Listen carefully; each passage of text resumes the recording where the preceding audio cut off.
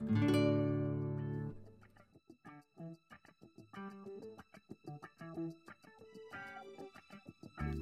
welcome to Twice 5 Miles Radio, fertile ground for conversations worth listening to and remembering. I'm your host, James Navé, always airing first on WPVM-LP Asheville, WPVMFM.org, the voice of Asheville, heard all over the world, and on other community radio stations like KCEI, Cultural Energy Radio out of Taos, New Mexico. Thank you, Walter Parks, for our theme song, walterparks.com for more on Walter's music. Thank you, Devine Dial, for managing WPVM-FM in Asheville, and Robin Collier for managing KCEI, Cultural Energy Radio in Taos, New Mexico. You can always reach me, Navé, at jamesnavé.com. I would love to hear from you. I'd like to remind you we're sponsored by the Imaginative Storm Writing Project. If you'd like to improve your writing chops, imaginativestorm.com is a great place to start. Today I have my long-term friend Jennifer Pickering, director of Leaf Global Arts, as my guest. Usually when I do interviews, it's about what's going on in the arts, what's going on in poetry, whatever people are doing. Today I reached out to Jennifer because she lives in Swannanoa, North Carolina. If you've been keeping up with the news, you know that Swannanoa was one of the hardest hit places in western North Carolina when the storm blew through 11 days ago. Destruction everywhere. The rivers were raging. Small streams became raging rivers. Many things happened there that nobody ever expected. And Jennifer was right in the middle of it. Her location, Lake Eden Retreat, has been the place she's lived for her entire life. And she grew up there. She still lives there. She runs a business there. And she's active in the Asheville community, the Black Mountain community, the Swannanoa community, as well as the global community by way of her organization, Leaf Global Arts, which includes many people. As the director of Leaf Global Arts, Jennifer and her husband Lee, we're preparing to produce the Leaf Festival, which many of you, if you're listening in Asheville, have attended, and maybe outside of Asheville as well. The Leaf Festival has been going on for almost 30 years. This is the 29th year. So it's a big momentum. And I was getting ready to go there as well and host the Leaf Poetry Slam, which has been happening every year since Leaf started. Well, the Leaf Festival is canceled. Everything in the Asheville area and the western North Carolina area was put on hold. All of the counties in western North Carolina were affected. And again, if you've been listening to the news, you've heard more than one report from Black Mountain, more than one report from Swannanoa. So I thought, since Jennifer's in the middle of it, and since Jennifer and her husband Lee are very active in participating in the community on multiple levels, it would be a good time just to reach out to Jennifer and have her give us a first-hand report of what's going on with her. So when I reached her, she had just arrived back home. Turns out she had tripped, hurt her foot, so she was on the couch, still calling in, though, knowing that this radio show will be broadcast in Asheville, and it's also being aired in Taos and online. The folks in Taos have asked me, and that's where I am right now recording this. It's early morning and the sun's coming up here. My mind is on Asheville. That's my hometown. That's my homeland.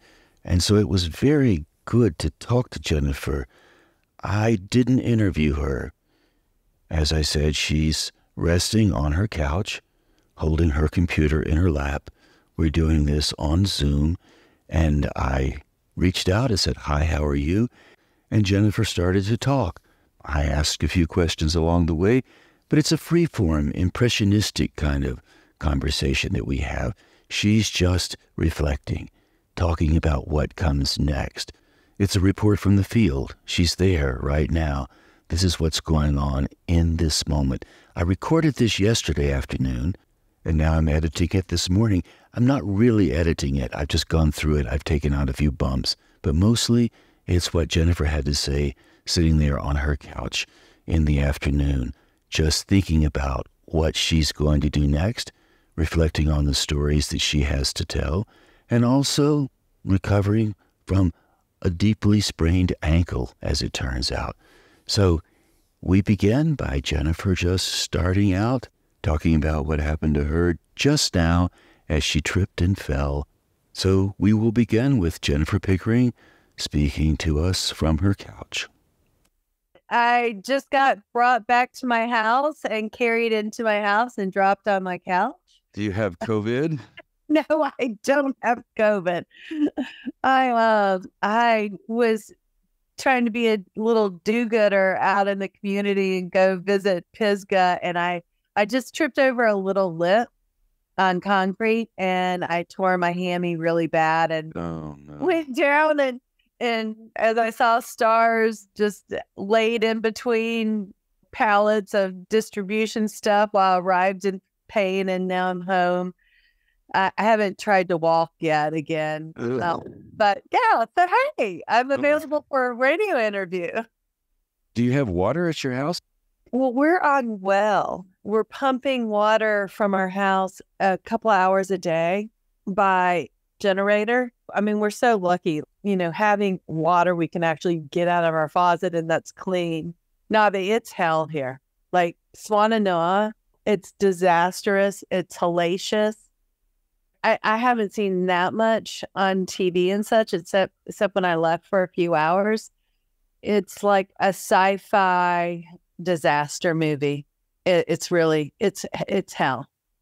Disaster, death, destruction, madness, connection, and then bright spots of beauty. But when you're in the density and the immensity of a disaster, there's so many different things that you realize. One is that you're not seeing the news. So you're not seeing what other people are seeing because you're living it. And as a photographer, I normally am drawn to photograph, especially when it's documentary and something historical. However, I realize, like, when it's your home, when it's your friends' places of business, when it's your friends' homes, you don't have that same desire. You don't want to remember this moment. And the only real piece of sharing these images and sharing the hell is to be able to get support and relief in hopes that each person, each family, each business can bit by bit figure out how to rebuild. And it's also very odd because there's pockets of normalcy, and there's different layers of intensity. And I had to remind myself, I left for a few hours a couple of days ago to go to my aunt's funeral, and I actually flew out, and it was like being in a twilight zone. And I had to remind myself that everyone I'm seeing has had their own personal hurricane. Everyone has, at some level of living and dying and being. So just a reminder in that shared humanity, a couple of beautiful things, at least in our area. So we technically are in the county, and we have a Swannanoa phone number and a Black Mountain address. So we're in the middle of all the mix. And the Swannanoa existence is so drastically different than the Black Mountain existence and the Asheville existence. They're all just very different. And the River Arts, that is like hellacious Mad Max destruction as well. Reminding us again that we've all had our different versions of a hurricane, and everybody's got their story or their stories. And most everybody I know in Swannanoa has rescued and been rescued.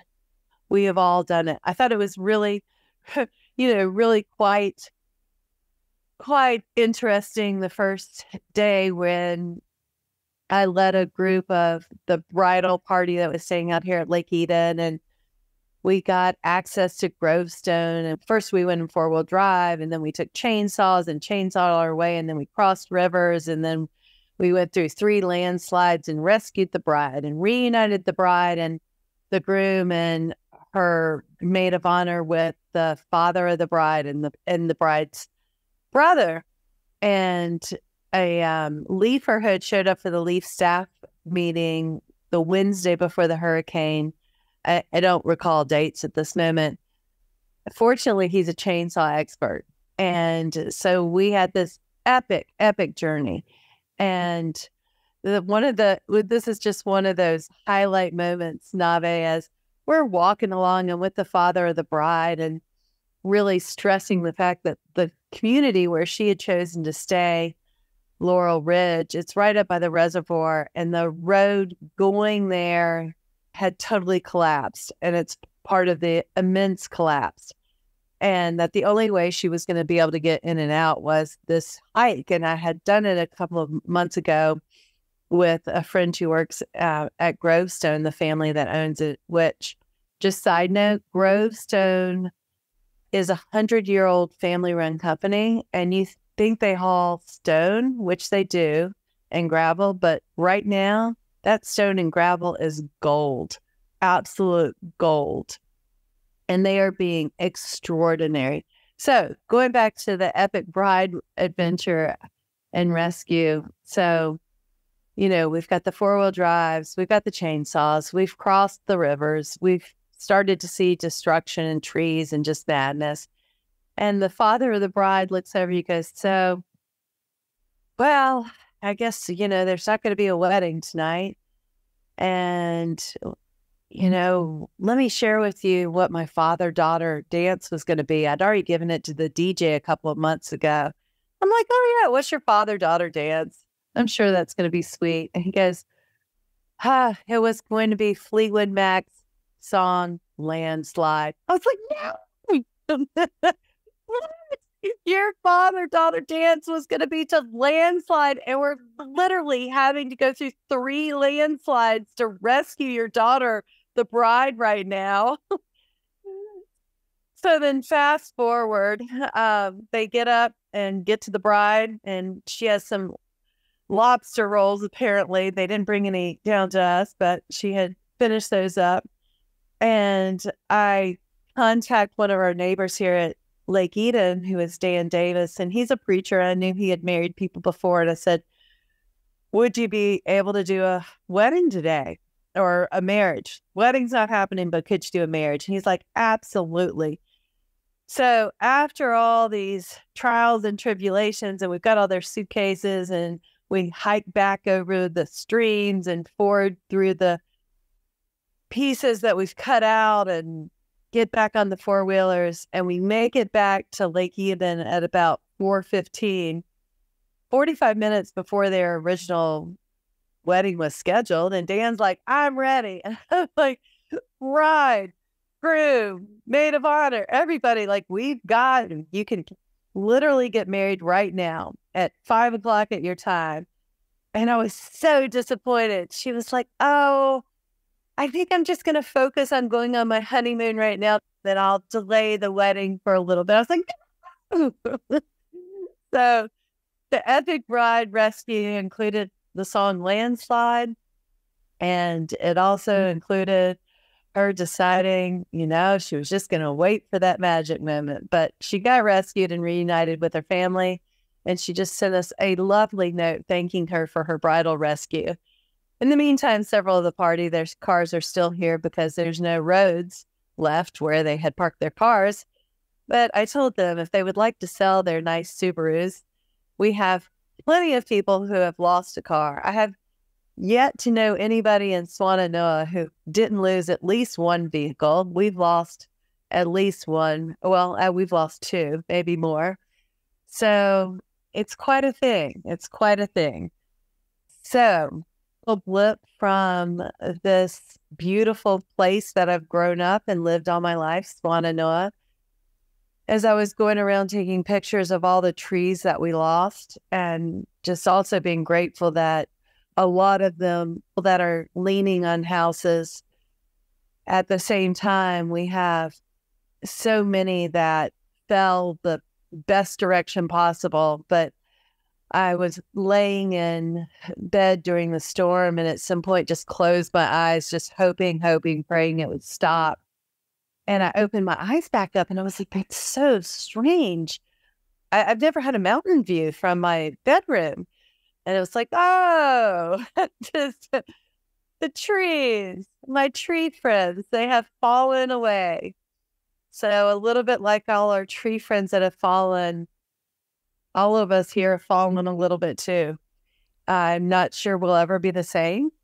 It is much different to be part of a disaster and be surrounded by so much loss of every level of business, family, and most importantly, humans, and be surrounded by so many heroic and extraordinary coming together stories and so many people who survived, through the waters. Our favorite place we love to go, Navé, the bush, not Mark, who, had his sons there and is such a gathering spot and my favorite restaurant in the world. He said it was just like all of a sudden a tsunami came through and swept he and one of his sons, Troy, into it. And they managed to grab onto the building as they were being swept out into the river and climbing up. And again, all of us have been rescued and all of us have rescued. The stories are immense. Everybody has one. The Paez family who lost their home and survived by breaking into their neighbor's home and barricading the doors as the rivers rose. And then they finally had to swim out, or their son Sebastian swam out at miles and miles to get help. And then how many people had to walk for miles and miles to get help. Going back with the Paez family to their beautiful home that they had created, watching an insurance adjuster come and just look at it so quickly. And then just so, just with such matter of fact of like, oh yeah, your home's a total gone and you might get a little bit of money, but because it's a manufactured home, which it didn't even appear to be one until you look to the bottom, they're like, yeah, you might get 20,000, and you're just like, oh my God. And then she's like, oh yeah. And all the trees and everything that have fallen, you'll have to figure out how to clean all that up yourself. And just so you know, once your home does get condemned, the insurance company, they won't haul it away. So you'll have to figure that out. And it's just so many layers. The fact that I'm even sitting here, laying here, talking to you on the radio is a miracle. We had zero communication for the first 6 days, really, zero. And even now, the Wi-Fi is spotty and it goes in and out. Sometimes you can do it, sometimes you can't. But the full breakdown of systems, we have walkie-talkies on property, thank goodness. And then you think about all those other things that you wish you had in your hurricane kit that you just never considered how important. So the aid is rushing in. A funny thing is, too, that when you're not used to being the person that needs aid, and it's a lot easier to give a hot meal or to give something, and so you don't really necessarily take things for yourself because the need is just so immense. Connecting people to other people is a huge, huge piece. And that's what I've really found in my moments and in with my Leaf community and friend community and just being here is, somebody showed up with anywhere from 100 to 700 water filtration systems today. So taking them to Beloved. And Beloved really is the on-the-ground response team that is grassroots, it cares, it understands our community. And Pancho and Amy, they're my personal rock stars in this.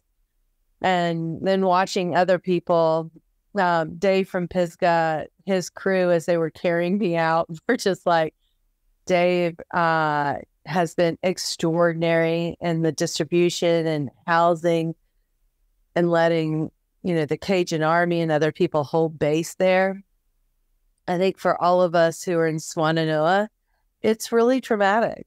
and it's deep, it's immense. We hold light. I think about all of our Leaf International communities that we work with, every single one of them, from Haiti to St. Vincent and the Grenadines, just had a huge hurricane themselves, to, Rwanda, through the genocide, through Guatemala. Every single one of them have had extraordinary, immense, horrific disasters that they've survived. And they give me hope right now. I, also look at their examples of what have gotten them through, and the culture, the music, the food, the connection is a huge piece of it. Walking through the airport for a moment and watching everybody be on their phones was one of those moments that just made me want to leap back into being at home, where we're on the ground and taking care of each other, and just pick your family, pick your moment, pick your possibilities. And how many neighbors I'm meeting on every day that I just never have known. We're the only people on a well.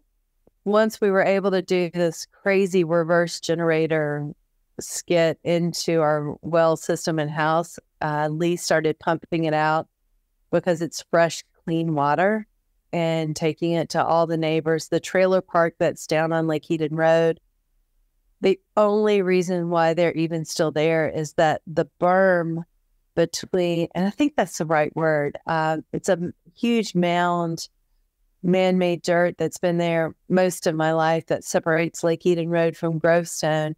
And at the entrance to Camp Rockmont, the berm broke about 100 feet. And our road that had been turned into a raging river, literally when it broke that berm there, the river then went down into the bottom of Grovestone, because it was literally 50 feet from taking out another entire trailer park. One of my friend's moms, and she's part of my Reggiana family, her trailer is the lowest lying there, and her name's Ivy. And I thought for sure she wouldn't have been there and didn't ride out the storm there. And I went down 2 days later and knocked on her door, and she answered the door. And I was like, what in the world? Why are you here? How are you here? And do you know you are only alive because of this berm break? And she said nobody had checked on her, and that she just kept on holding on. So I got her, and we got up, came up, and on our way up, we stopped at the berm, and we both just gave thanks to it for breaking. It literally saved her life and all of her neighbors' lives. So for days, we couldn't get out. There were anywhere between, I don't know, maybe 20 to 50 huge old pines down on Lake Eden Road. Thankfully, the school and the prison and the children's home, all of them have been extraordinary. And they opened their gates so that we could do this little zigzag, go around to get out of here. The end of Lake Eden Road was totally disastrously just gone. I thought for sure it would take months and months to repair. They have managed to establish one single lane that will get you in and out there, which is just miraculous. And again, thanks to living right next to a Grovestone quarry. If you ever wanted to live next to a quarry, this is the time to be next to a quarry. It's deep, it's immense, and they're still finding people's bodies. And how many people I know watched trailers and homes and sheds float down the river that had expanded in Swannanoa with people in them just yelling for help to try to get out of them. And how many 2 stories I know of people that got, what do you want to say, isolated on like a rock or a log in the middle of the river. And one was a woman who these two young guys who are in high school, Joshua and Sebastian. Sebastian, it's his family that they lost their home. And both these guys have been working at Lake Eden and Leaf for years. They're young, good kids, and just watching this madness. And Joshua kept seeing this one woman, and he thought for sure the search and rescue crews would get her, and for sure. And every time he came back, she was still there, just screaming. And he said finally, after I think it was 8 to 12 hours, he goes, you know what? I was a Boy Scout. And he went up, he got his life vest, he got his ropes, and he got his dad's truck and his dad, and they went down and they ended up rescuing her off this log that was lodged in between the raging expanded river, as she had watched her whole neighborhood and family and friends pass by her, and Joshua had watched it, and it's immense. It's immense. And then things you don't think about, Sebastian ended up having to go emergency wise to Levine Hospital in Charlotte with E. coli and other bacteria because the waters are so polluted. And I've seen some stuff this week in my own community that I never imagined I would see and never hoped to have seen. Right now, there's, we're not even considering the immense amount of loss in terms of, business and all those other pieces, because right now the focus is our community, and we're still in a triage and emergencies of how do we best show up for each other and in our community. And there's endless ways. Navé, you grew up on Big Pine Lane, right? Mm-hmm. I used to love the smell of fresh pine. Now it's a different way to interpret that smell. When a hurricane comes through and walking out, there was just this overwhelming scent of fresh pine, which in one moment was beautiful, and then the other moment was because so many pines had fallen. Not only had we lost our friends, the pines, but a lot of them had also done a lot of destruction. And then a lot of them were just lost. So it's just fresh pine has a whole different feeling to it now. And you think that when the world stops, you'll have those moments to do all those things that you've been wanting to do. But the reality is that your heart and your mind and your nervous system are just swirling. So you're not to that place yet. Getting regrounded is a real journey of its own. Are you feeling any kind of balance after this period of time, or are you still in shock, or do you feel hopeful?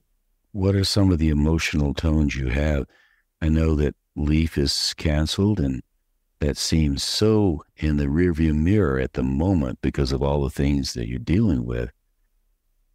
I gave myself a few moments to imagine and recall the magic of how I feel when I'm at Leaf, and I'm not ready to go there yet. That's too big. I'm not ready to go there yet. And it was a reality we're hoping to do, and our team's doing, they're doing pop-up healing and music in places. And we started an artist relief fund thanks to the Dan Lucas Foundation really being a beautiful catalyst. And that's going to be a long time need for sure.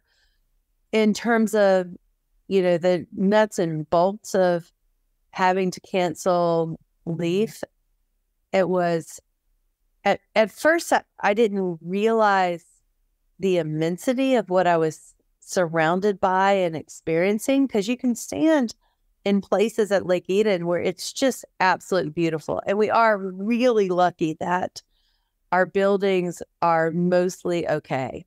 we've got trees and stuff leaning, but the buildings are okay. But the roads, we have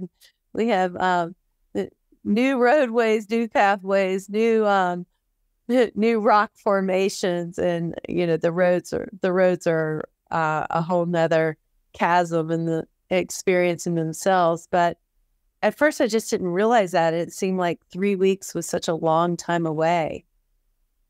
So, during COVID, we were able to pivot and create a drive-through Leaf pretty quickly. However, we weren't living amidst and in the middle of a disaster relief and recovery effort. And that is a different experience. So I have immense gratitude for the Leaf community that are really understanding and sensing of what we're going through. There's a lot of the Leaf community that are also going through their hellacious hurricane, and they're part of this journey as well. We have a lot of Leafers that are local. So that is on so many different levels. And, just the immensity of what you're doing every few minutes and every hour is like a week long. And as my husband Lee put it, 17 of the things that he's having to deal with right now, any one of them before the hurricane would have felt like a lot. Now it's all just a lot. I feel relieved that I'm able to cry some. I haven't always had an easy cry, but every time I drive through Swannanoa, it just rushes through me. I have a new appreciation of our community, and also this strange political piece is so fantastic that in all of this madness, I have not seen or heard any politics from my end. And I didn't actually ever recognize, especially Swannanoa, being such a diverse, both economically, socially, culturally, politically, ethnically, everything. Like, diverse is Swannanoa. And we're not incorporated, so we fall between a lot of things. But in going door to door through several of the neighborhoods, primarily 2 different mobile home communities, and one right there by the Owen Pool lot, which, watching from afar, search and rescue teams bring out people, and just recognizing the immensity, and people just sitting on their doorsteps for days, just in shock. So there's this mix of feeling that is very Twilight. There's sadness, there's confusion, there's connection, there's, above all, there's love. And when you see people that you haven't seen for years, how many people that I haven't talked to for years, or we had some strange falling out, have reached back out. It's just nothing like a good hurricane to bring people back together. It is a wild, intense journey. The pets have really felt it. Like, all 3 of our pets keep on climbing up on our bed and just like snuggling in with us, being like, we got you. And then there's some, magic and places of humor. One of the communities that I had gone up in, specifically looking for the Paez family, who are now living out here at Lake Eden with us. They're living in one of the rental homes, which, we're so grateful to even be able to have space to serve in this way. And they had other people in their family lose houses, but their mother's home was okay. And it's not a very big trailer, and they had so many family members staying in there. So when I went up there the first day to connect with them and just started meeting their neighbors and providing supplies and seeing what the needs were. And the most unique need was rabbit food. And at first, when this family was asking for rabbit food, I'm thinking of like, oh, cute little bunnies. Isn't that cute? And then they were like, oh no, like they need big rabbit food. And I was like, well, I've got a big cucumber. So it's like, let me see your bunnies. Let's take them the big cucumber, thinking that, whoa, that's great. I was like, oh, that cucumber is not going to last very long amongst these 4 big bunnies. So I put it out on social media, and this is where social media is just extraordinary, is I got so much rabbit food. They are rabbited up for, months and months and months and months. So just finding those little small places where you can help and support, and with people who may get lost in the cracks, because there's a lot of cracks right now. There's a lot of cracks in our hearts, in our pavement, in our businesses, in our families. Like it is crackle, snap, crackle, pop. And then there's those next layers of, driving down into Swannanoa the other night with an electrical fire starting. So it has given me immense appreciation for our friends in Haiti.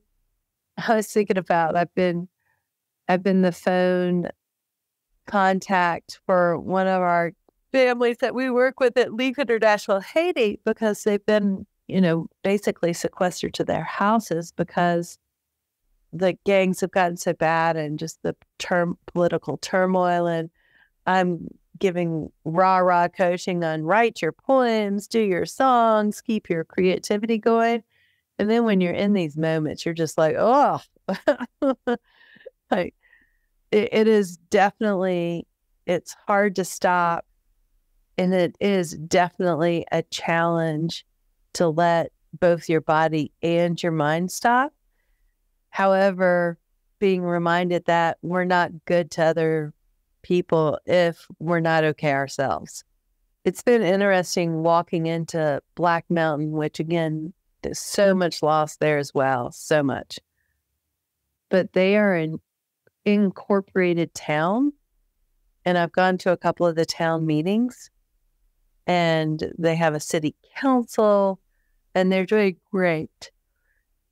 And the support and the connection is really beautiful.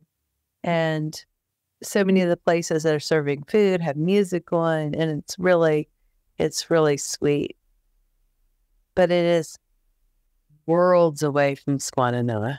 I had somebody today who is carrying me out. And, I just did a silly trip and fall, which was so silly, but so painful, and has me down, and I had to be carried out. I'm like, dang it. I kept on thinking all week, like, don't fall, don't get hurt, because there's so many people in need. And you just don't want that to be you in some way. So it happened. And so finding myself in that spot has been precarious. However, it's why I was able to comfortably do this Zoom call, but reminding people to take care of themselves, both being in a disaster and supporting in a disaster, have a certain layer of intoxication and a certain layer of meaning and purpose. And when you step out of it, it's a lot there to unpack. Say a little more about meaning and purpose. That's really interesting. In a disaster, it also makes you think about what skills do you have that you can bring to the table, and how your skills show up. Right now I'm surrounded by chainsaws in the distance, chainsaws, cranes. Thank God road equipment has showed up because, we almost lost our road for a good period of time. But what is your place where you find home and where you find a home to both take care of yourself, but also to serve and help with others? So it's a lot. It's making me a little dizzy. I might have to stop for a while. Well, Jennifer, thank you for taking the time to talk about this. I appreciate it. Yeah. Love you dearly. I love what we've created at Leaf, and I look forward to, having those moments where the culture, the music, the arts, where all those pieces take us in the next phase. There's going to be so many phases of this, and take us in those next phases of us, living and connecting in our best ways. And, Navé, this show is something that you found your purpose and meaning during COVID. And it has been really beautiful. And you're one of my friends who you've had your own personal hurricanes and spend a lot of time in a country, the Philippines, that has suffered immense disasters, and in a place in New Mexico that suffers fires. I do have to say that when the insurance adjuster told the family that you would have been better off if you would have had a fire, I was stunned that they even said that. And I was also horrified at the same moment. I think they're all just different versions of really challenging the humans' resilience. And the other piece is, we also have to take a moment and pause and realize, I don't know how many days in we are now, 11 maybe? Do you know? 11, 12? Something like that, yeah.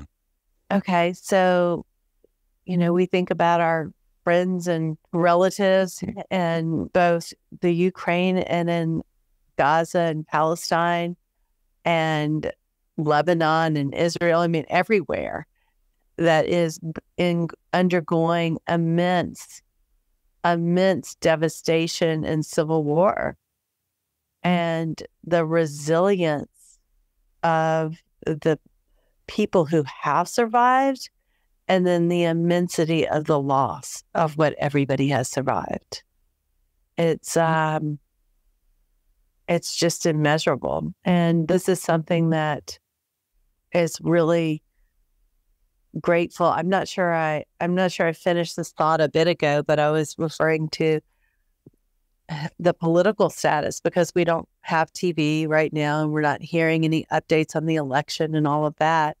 And back to this little cove of Swannanoa being so incredibly diverse, in all ways, that I refer to as economically, socially, culturally, all the pieces.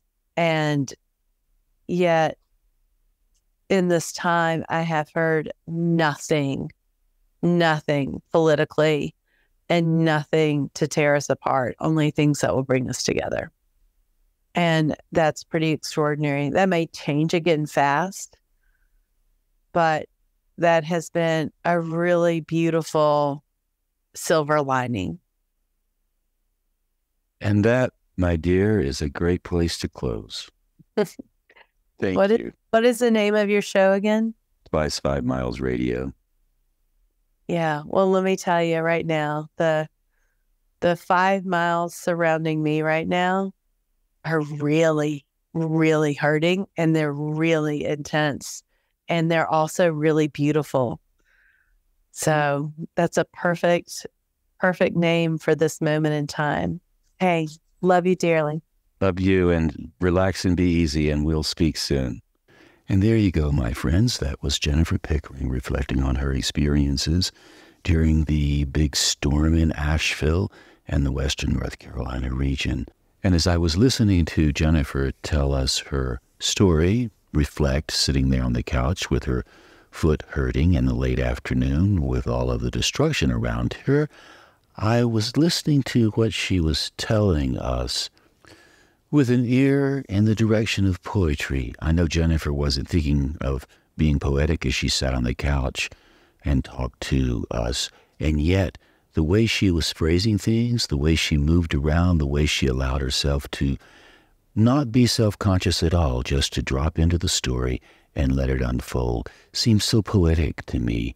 And I know that in these kind of hard times, people do turn to poetry. And what I'd like to do is offer you a poem I used to perform quite a bit, and I haven't thought of in years. It's a poem written by Robert Penn Warren, and I love the poem because of the title, Something is Going to Happen. And the poem reminds us, no matter what happens, something else will happen after that. And I think listening to Jennifer tell her story, with the optimism she brought to the story, she leaned into her optimistic nature, even though she's surrounded by things to do that overwhelm her, things to do that overwhelm her husband, and all the people that circle out from there in the Swannanoa region. And even with all that, you could still hear her optimistic tone, her desire to make things better, her need to pull herself out into the world, take herself out into the world and make something happen worthwhile for the people around her. So this poem, written by Robert Penn Warren, titled Something is Going to Happen, speaks to that sensibility, and it also speaks to the optimism of things. Even if something horrible happens, it's still possible to take a breath and smile. David Lamont, whom you may know if you live in Asheville, just posted on social media a video of a song that he wrote probably 2 or 3 days ago and recorded about the situation in Black Mountain and Swannanoa. And in the video, the people who are helping and moving water bottles around, all of the stuff that you do, the fire and rescue folks, the soldiers, everybody throwing in, many of them smiled and waved at the camera. So even in the depth of the work that's so difficult, it's still possible to keep yourself smiling a little bit. Even in the grief, you can remember what you've lost and imagine what you will gain and how you will rebuild. So here's Robert Penn Warren's poem, Something is Going to Happen. Something is going to happen. I tell you, I know. This morning, I tell you, I saw ice in the bucket. Something is going to happen, and you can't duck it. The way the wind blows is the way the dead leaves go. Something is going to happen. I'm telling you so. Something is going to happen. I declare it. It always happens on days like this, Mother said. No, I didn't make the world or make apples red. But if you're alive, you'll buck up and try to bear it. For this morning, the sun rose in the east. I swear it. Something is going to happen. I swear it will. Men have wept watching water flow, and feet move fastest down the old track they know. Look how light is lying across that hill. Something may happen today if you don't sit still. Something is going to happen without a doubt. If you aren't careful, it might happen this very minute. Have you ever looked in a drawer and found nothing in it? Have you ever opened your mouth and tried to shout, but something happened, and the shout would not come out? Something is going to happen whatever you say, whether you look out the window or walk in the door. Some things will be less and other things more. It's simply no use to turn your head away. Something is bound to happen on a day like today to change everything any which way. For the sound of your name is only a mouthful of air, and the lost and the found may be found or lost anywhere. Therefore, to prepare you, there's one more thing I must say. Delight may dawn as the day dawned calmly today. And that was Robert Penn Warren's Something is Going to Happen. I've always liked that poem because it's so true. Something is happening all the time in the world, and we see some of it. Whatever is happening around us, whatever we participate in, We see, we feel, we register, we take in, and we remember it.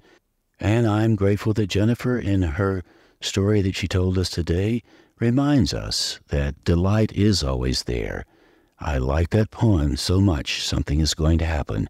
Delight may dawn as the day dawned calmly today. So we come to the end of the show. Thank you ever so much for being with us on Twice 5 Miles Radio. I really do appreciate it. We always air first on WPVMLP Asheville 103.7 and stream online, WPVMFM.org, the voice of Asheville, heard all over the world, and on other community radio stations like KCEI, Cultural Energy Radio out of Taos, New Mexico. Thank you, Walter Parks, for our theme song, walterparks.com for more on Walter's music. Devine Dial, thank you for managing WPVM-FM in Asheville. Robin Collier for doing the same in Taos, Cultural Energy Radio. You can always reach me, Navé, at jamesnavé.com. Navé is spelled N-A-V-E. And I'd like to remind you that we are sponsored by the Imaginative Storm Writing Project. If you'd like to improve your writing chops, imaginativestorm.com is a great place to go.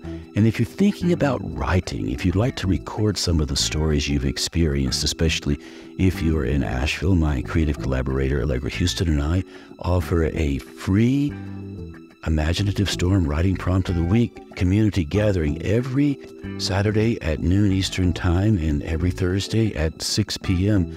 Eastern Time. So imaginativestorm.com if you'd like to join our community and tell some of your stories and maybe keep them a little bit in the poetic realm. Who knows? imaginativestorm.com. So to finish us out, I'm going to give you a song I've played before on this show. I absolutely love it. It's my good friend Big John Scher's cover version of Nature Boy. He titles it Nature Boy, Nature Girl. So here it is, Big John Scher, Nature Boy, Nature Girl. Thanks ever so much for listening. And do come back again sometime very soon. Well, there was a boy, a very special kind of boy. He wandered very far, over land and sea. He was a little shy and sad of eye, but very wise was he. And then one day he happened to pass my way. We talked of many things, golden kings. Then he said to me, the greatest thing you'll ever learn is to love and be loved in return. And then there was a girl, a very special kind of girl. She wandered very far, over land and sea. She was a little shy and sad of eye, but very wise was she. And then one day she happened to pass my way. We talked of many things, golden queens. Then she said to me, the greatest thing you'll ever learn is to love and be loved in return. And then there was a boy and girl, a very special boy and girl. They wandered very far, over land and sea. We were a little shy and sad of eye, but very wise were they. And then one day they happened to pass my way. We talked of many things, kings and queens. Then they said to me, the greatest thing you'll ever learn is to love and be loved, and to love and to be loved